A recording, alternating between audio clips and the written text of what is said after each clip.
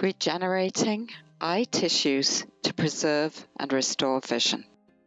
Vision is a key sense, and its loss can bring emotional and physical challenges to the patient's everyday life. Vision begins in the marvelous organ, the eye. Light enters the eye through the transparent cornea, which is a three-layered structure, then through the pupil and through the lens, which further refracts and focuses the light on the retina. Light is detected by the photoreceptors, which convert the light into electrical signals processed through the retinal layers and reach the brain via the retinal ganglion cell axons in the optic nerve. Humans have a specialized region in the center of the retina called the macula for high acuity vision. Color-sensitive cones are concentrated at the macula. Rod photoreceptors active in low light populate the periphery. Damage to any of these eye cells can cause vision loss. Stem cells are revolutionizing our approach to multiple blinding disorders. Vision can deteriorate in a variety of ways depending on the sequence of cell loss. In age-related macular degeneration, the layer of retinal pigment epithelium, which provides vital support for the photoreceptors, degenerates.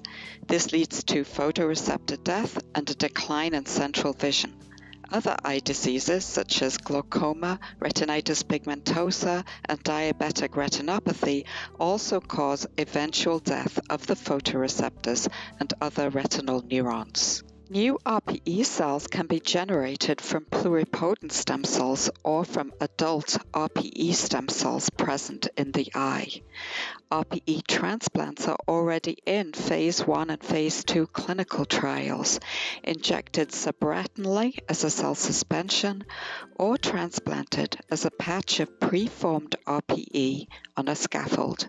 Results to date indicate that these products are safe, and future studies on larger patient populations will reveal whether they are effective for AMD. A significantly greater challenge is to transplant other retinal cells. After overcoming many hurdles in manufacturing, photoreceptors can now be produced at high purity and have been transplanted into the subretinal space in animal models. But challenges remain in achieving photoreceptor integration. Still, progress is being made, and we expect photoreceptor transplantation to enter the clinic in the next few years. Perhaps the greatest challenge is to replace the retinal ganglion cells, which has been done in animal models with some success, but real hurdles remain to restore their functional connectivity.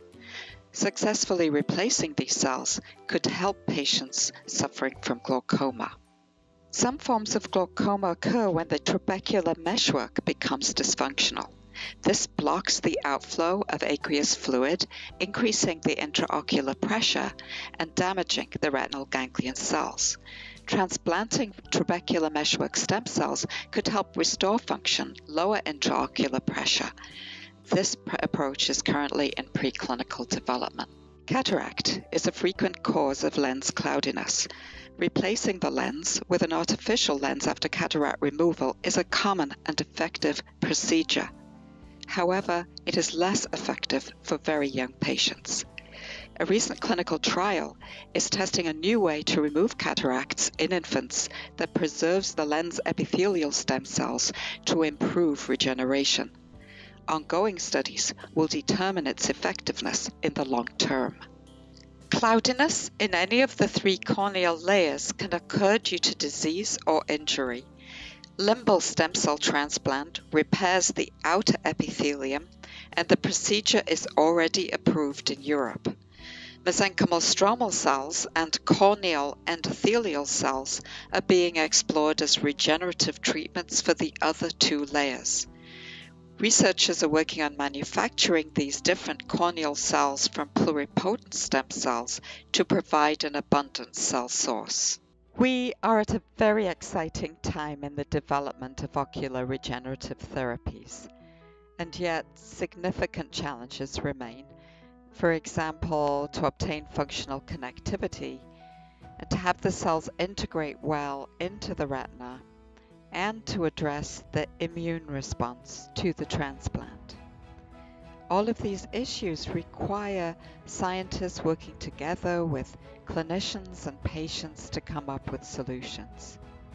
We look forward to a rich pipeline of regenerative therapies for the eye.